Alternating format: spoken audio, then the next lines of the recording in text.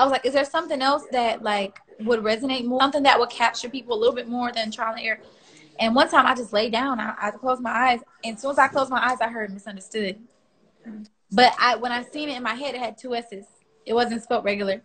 And the 2 S's just symbolizes like, I used to be a missus. Like I used to be married, you know.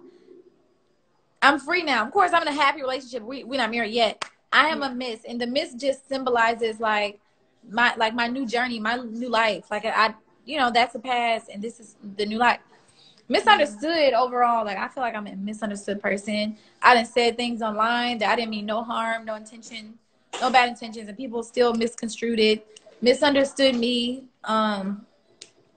misunderstand me as an artist. Like sometimes when I put out music and like I write a song, you know, nowadays people think it's automatically about my life and my relationship and you know, apply it to me when I'm just trying to be an artist and trying to just hop into different bags and write about different topics. I'm just a very, you know, misunderstood person. I feel like sometimes I can't really describe it, but I feel like I am. The people outside of my fan base seems to misunderstand me the most. Do you think I mean, you mentioned that you write about different things, and I know a lot of people do that, but what gets you or what inspires you to write things that are not directly about your life? Like, do you see movies or other people's lives and kind of put yourself in their shoes, or where do you pull from? You ever thought of something in your head, and it could just be me, I could just be weird. You ever thought of something in your head, like a scenario that wasn't even true or never happened, but you got sad or mad at it? No. Yeah, all the time. You do? Insecurities, and I'm like, oh, there's a whole alternate universe in my head right now. That's the same thing. It's like writing. So I could think of something that happened, like, God forbid, but like something very bad happened. I could just get sad. Like I could just cry. And it didn't even happen. I'm just crying. So that's the same with music. That combined with meeting with other writers, you know? When I first signed to a label, I was like, yeah, I'm gonna write all my music because I'm trying to show people I can write, And I did write majority of my album. But as time went by, I was just like, no, I'm gonna be open to it because it doesn't take away my talent or my gift. It's just someone else's, you know, giving me new concepts, or, you know, I only know what my mind can think of. If someone else comes in and gives me something that's great and I could put it into my own words, you know, or like make it more me, you know. So that's what I did with the songs that don't relate to me. Like Lie to Me, that hook was written by London J.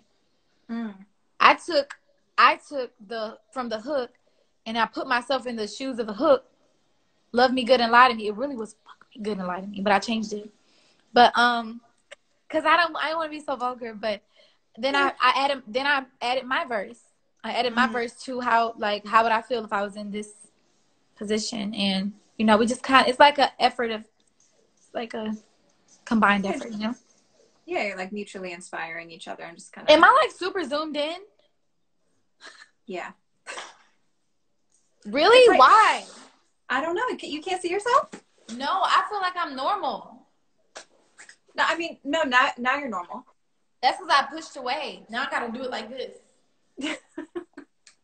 No, I mean, you still look beautiful. It's fine. It's fine. But yeah, it was a nice tight shot. We got the full. Ew, no, I don't want people to see me up that close. You have a filter on. You're fine. Ew. You look perfect. I swear. Let me see what else. Okay, I have some like rapid fiery questions for you, and then I'll. Shoot! Away. Let's spin a chair. Let's spin a chair. Shoot. What's your most irrational fear? Irrational fear? Bees. I cannot stand bees. They scare me so bad, yo. When I see a bee, don't like everything else just goes out the window. I'm not holding on. If I see a bee, I'm throwing my food. I'm throwing anything. Like if I'm driving and a bee's in the car, I don't know what's gonna happen. And airplanes and getting on airplanes, I can't help it. But I wonder if it's just me. But like when I get on airplanes, I don't know why I do stupid stuff like look up like plane Never mind, I ain't gonna say it. But I just, planes are scary, bro. Like, just think about it. Like, this is abnormal. We're just in the sky. Like, no one's supposed to be in a big, giant, like, long submarine-looking thing. I still don't understand how they work, to be quite honest. I don't either. Like, I really don't. And I can't believe that we actually trust a stranger to fly us in the sky. But, like, we really have to trust someone. We don't even know what they've been doing. We just get on the plane like, oh, yeah. You know? And prayers in the air, just like, where are we going? No, that's so true. I just, like, try not to think about it. I get on and I just go to sleep immediately. Yeah, like, it's scary. I'll do that. I'll sit about. Any random or useless talents? Like, are you, like, double jointed or anything weird? Can you whistle real loud? I can't whistle at all or dance. What is a different talent I can do? Oh, I can make different voices. Like impressions or like cartoony type voices? Cartoon voices, like. Do one. You can't not do it now. You want me to do a cartoon version? Yes. I know it's good. You got kids. You probably do it for them all the time. Yo, I could talk like a little girl. I could do an old woman. Go for it. Oh my God, no, I'm scared. Why would I do this on Amazon Music?